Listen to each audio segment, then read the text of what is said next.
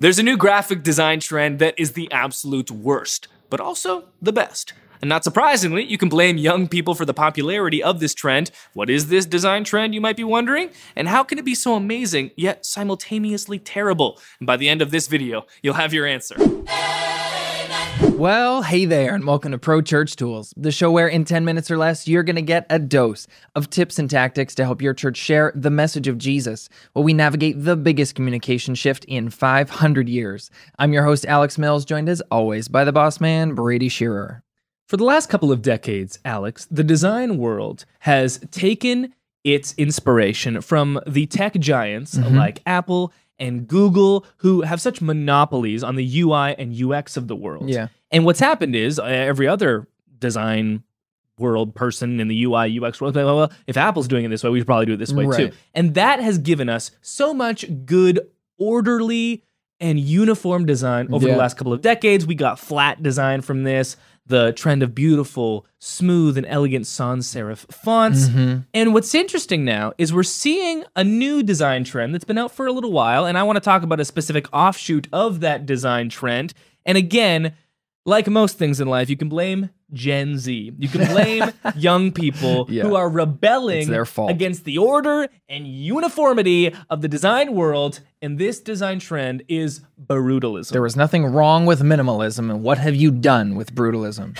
So, brutalism, if the UI, UX design of Apple and Google could be defined as, you know, bourgeois and pretentious, uniform, orderly. Brutalism takes all of that and says, how much can we screw this up for the purposes of shoving it in the face of the people that are older than us? What's the biggest, boldest, and ugliest font that I can slap on top of this to get somebody's attention? Examples of this design trend is the iconic Kanye album cover for Life of Pablo. Even Hillsong United, their most recent release on Spotify, is their little mini EP for Not Today, and that album cover, also brutalism, web design. If you're listening, if you're thinking, okay, how could you define web brutalism? Here's something I found. In its ruggedness and lack of concern to look comfortable or easy, brutalism can be seen as a reaction by a younger generation to the lightness, optimism, and frivolity of today's web design. I love that definition, because as someone who loves flat design, minimalistic design, You're old, dude. The opening line there, it's like, it's just a lack of concern. It's like, that's what it seems to be. This is just a lack of concern for any design rules or regulations. Just blow it all up, and there you go. I mean, this is Gen Z, right? It's like lack of concern. Lightness or optimism? No. Screw it. We hate that. Give us mumble rap and sadness. That's all that we want. Yeah. Another definition I saw of brutalism said simply, ugly is the new black. So, the design trend that I want to talk about in this episode, it's not necessarily brutalism, but an offshoot of brutalism. What I'm calling, because Brandon aptly termed it, web brutalism. Of course. If you're looking for an example of this, look no further than the social media influencer, colossal giant himself, Gary Vaynerchuk. If you go to Gary's Instagram feed, what will you see? A complete lack of order. It's all, he's concerned with nothing. He will take black impact font and slap it on a white border, and it's all sideways, and it's upside down. And the whole point is what? To grab your attention. If uniformity and just nice grids, things looking the way that they should, we're starting to get a little bit, you know, immune to that, because we see it everywhere. What's going to get someone's attention? A complete disregard for anything that should be done the way that it's meant to be done.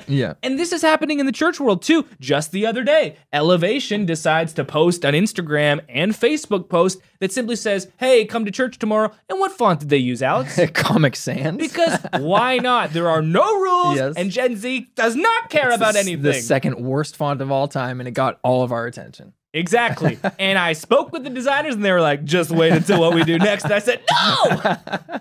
You took brutalism out of here. They also did a sermon series Elevation did called Triggered. I actually love this one. I love all of them. They took like this Windows 95 look, and they combined it with this rainbow glitch abstraction sort of thing. And if you're wondering, who's the next culprit? You can look no further than me, because I fully embrace this trend. I recognize it as the worst, but I love it way too much. And when it came to the first couple of months of our new social media program that we launched for churches, I met with my designer and I said, I know that we could take nice story tape footage and add a nice overlay and put some nice fonts, but what if you designed me from scratch like Windows 95 Microsoft Word grossness, and then we like glitched the heck out of it? And he's like, I don't know how I'm going to do that. And I was like, you got it. And I walked away. So a couple of examples that we've done. This first one, this is a Microsoft Word UI interface with the Lord's Prayer that's being typed into it.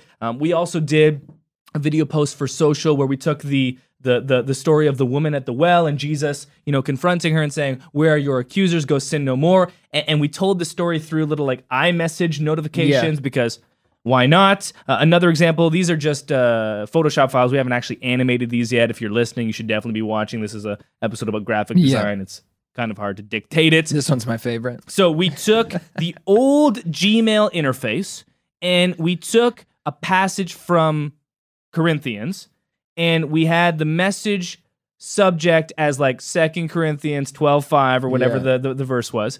And then we had the from name as the Apostle Paul. Yes. And then in the actual body, we wrote the epistle to the Corinthians. Because again, nothing matters. And if you're watching, you should look at that graphic very closely. And if you find the Easter egg, comment below. Comment below. Another example, this is Microsoft Word. Again, we took, another passage of scripture and just put it in Microsoft Word. I want you to pay special attention to the root. Where this file is saved is especially fun in this composition. Again, just taking UI that's existing, messing it up, breaking every rule for the purpose of attention. And I know we're being very lighthearted with this episode, but really at the core of this idea is the intersection between attention and artistry. Of course. We did an episode on this. How far are you willing to go? How much of your idealized artistry and creativity are you willing to sacrifice for the purpose of gaining the attention of your audience?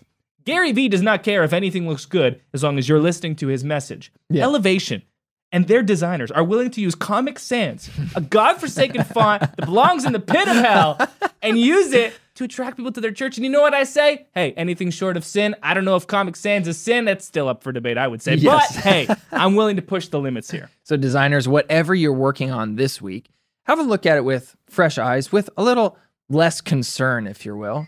And less optimism, really. Yeah, take some terrible fonts, take some really offside graphics, slap them on top of whatever you're working on, and post it. Like all design trends, this one will die. Probably sooner than others. So milk it for everything it's got. I know we will. And that'll do it for this episode of Pro Church Tools. We'll see you next time. Hey, thanks for watching this video. The next step for you is to subscribe. And then your next step with your right foot would be to like the video. Like and subscribe.